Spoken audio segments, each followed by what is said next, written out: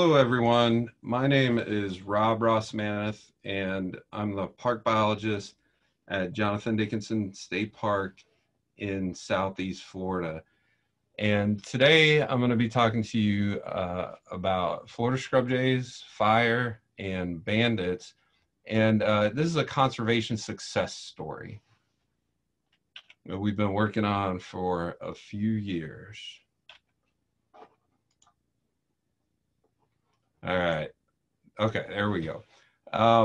So where's Dickinson State Park? We are in Southeast Florida. In the slide on the map at the bottom right, you can see the location.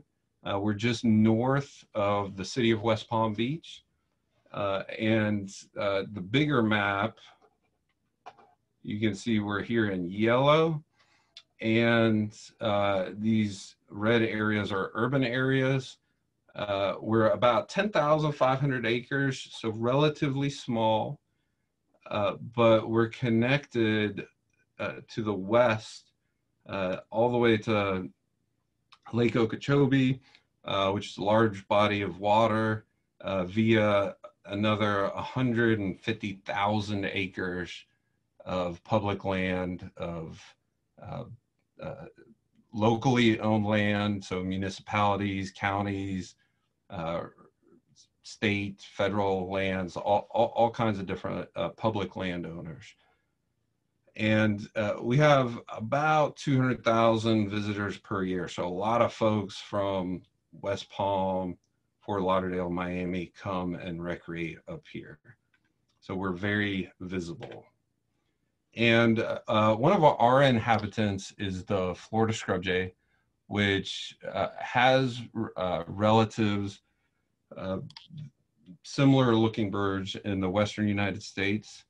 But the Florida scrub jay is unique. It's got some unique biology. It is very territorial. It works in family groups. And as you can see on the map here, this is a distribution of the birds in Florida. That Florida scrub jays are distributed not evenly. Their habitat, the ecosystem that they inhabit is Florida scrub, and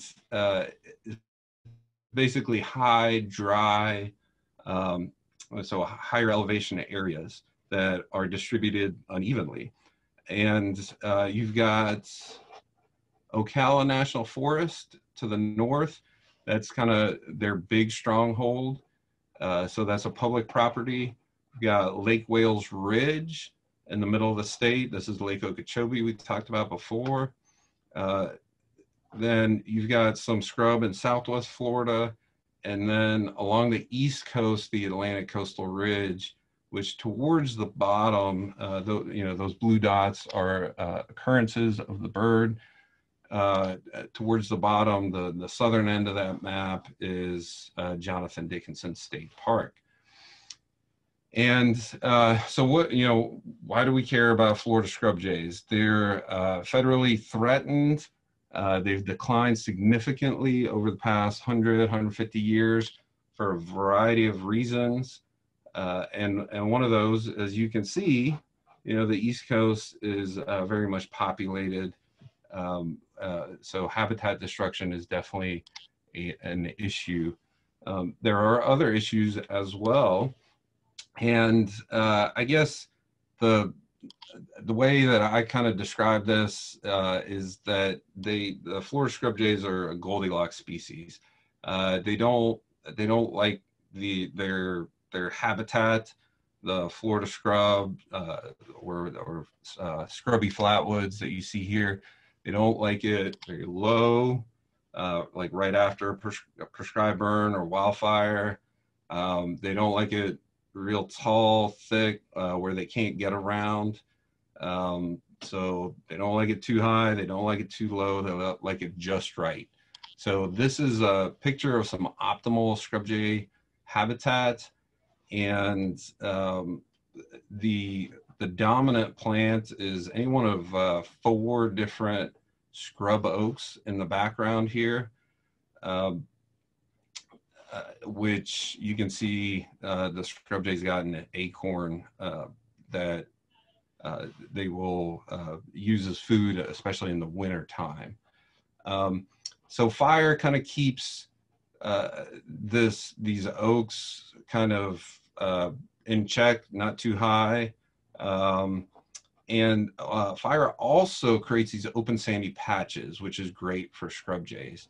It also eliminates some of the trees in the background where predators can hang out and pick off scrub jays.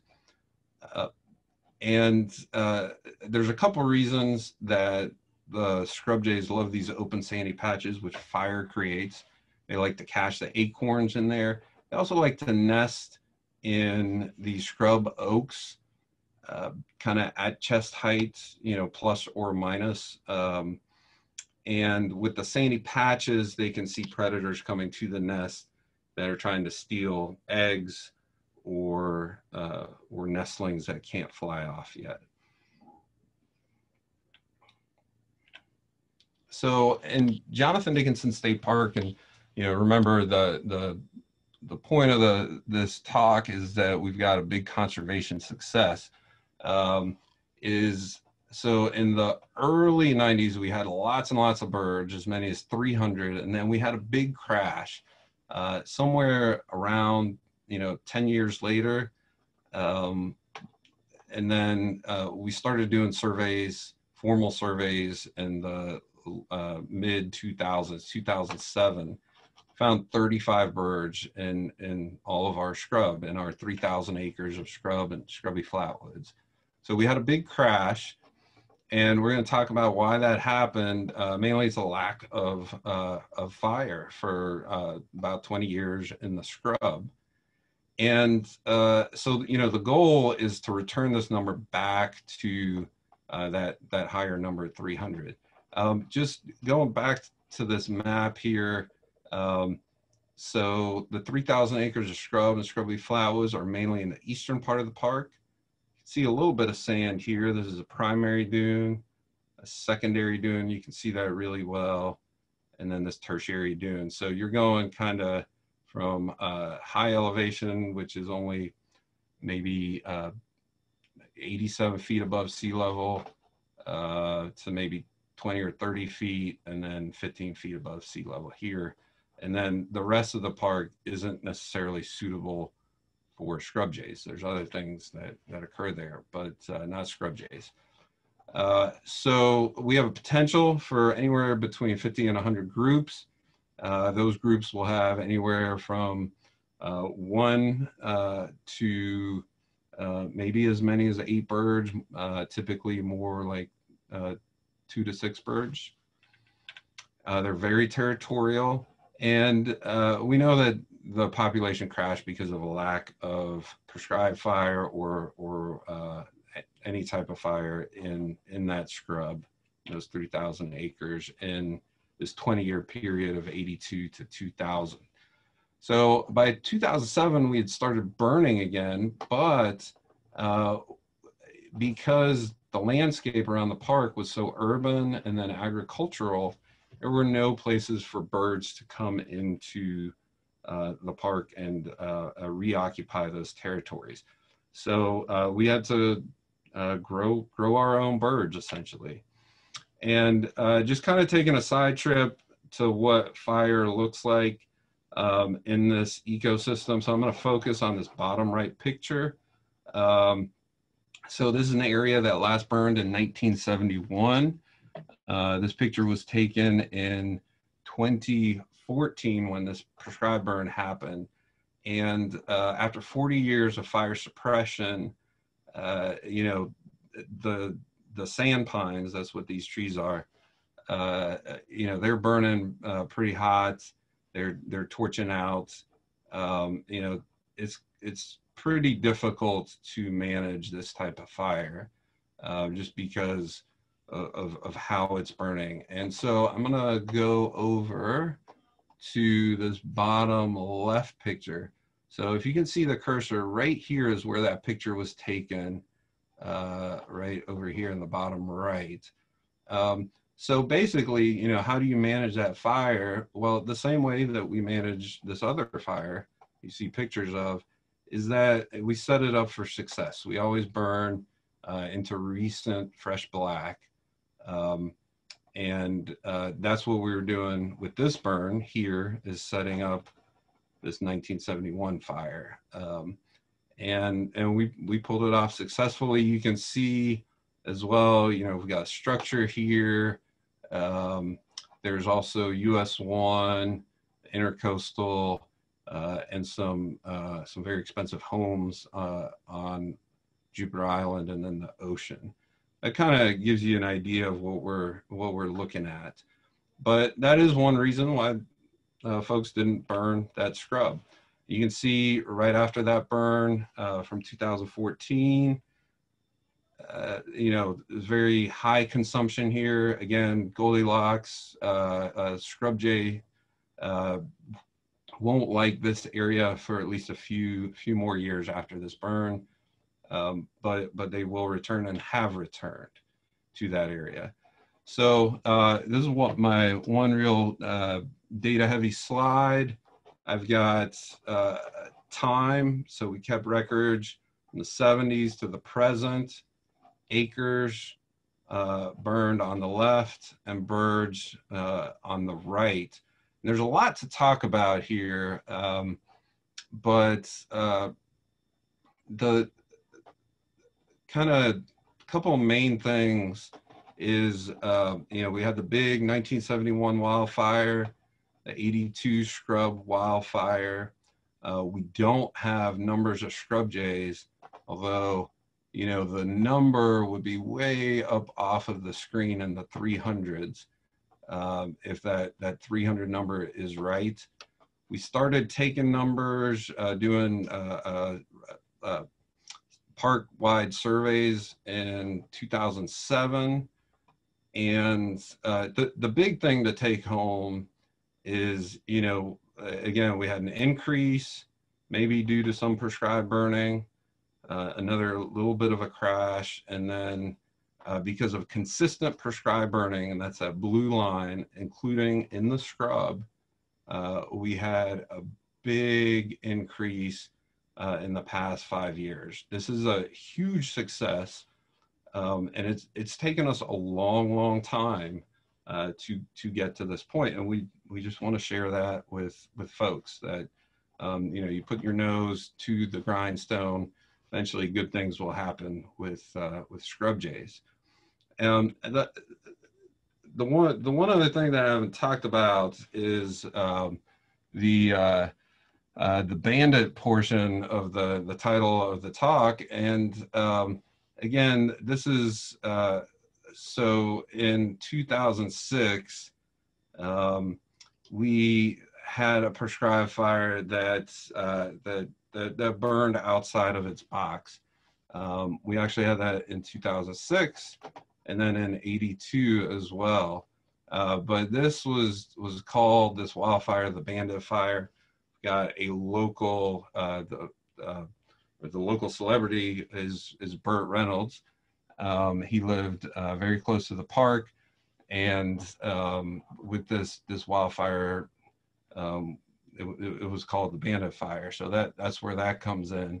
But we didn't stop burning scrub because of that. There's a mistake. We learned from it, but we continued on the path of burning. And finally, we're kind of on that other side now, with almost 100 scrub jays. We'll have them hopefully next year. And then just another visual here. This is from Hope Mountain Tower, the highest natural point in South Florida. You can see between this 1995 picture, 2005, we had a couple, 3 hurricanes, but we also burned in here, resetting the structure here, and then did another burn, at least one other burn, and then by 2015, it's more like the optimal habitat that you would expect for Florida scrub jays. You can see you know, the landscape in this picture versus over here. It's very, very dense sand pines. And this is just a picture of Curtis's milkweed. It's another state-listed plant. So what's good for Florida scrub jays is good for a lot of other plants and animals. And this is one pretty example of a fire-dependent species other than Florida scrub jays. And I just kind of want to end on, you know, kind of the bigger picture here. We are part of a landscape of publicly owned lands. And the idea here is, again, we've seen the success in terms of numbers. We're at just shy of 90 birds, but the goal is to build this population up so these other smaller properties who are doing what they need to do, doing prescribed burning, habitat management, that these birds will then distribute themselves in this larger area. So you can see here to the south, there's some smaller properties that are and could be good for scrub jays, but they don't have them. And yeah, we will hope that success will continue over the next 5, 10, and 15 years.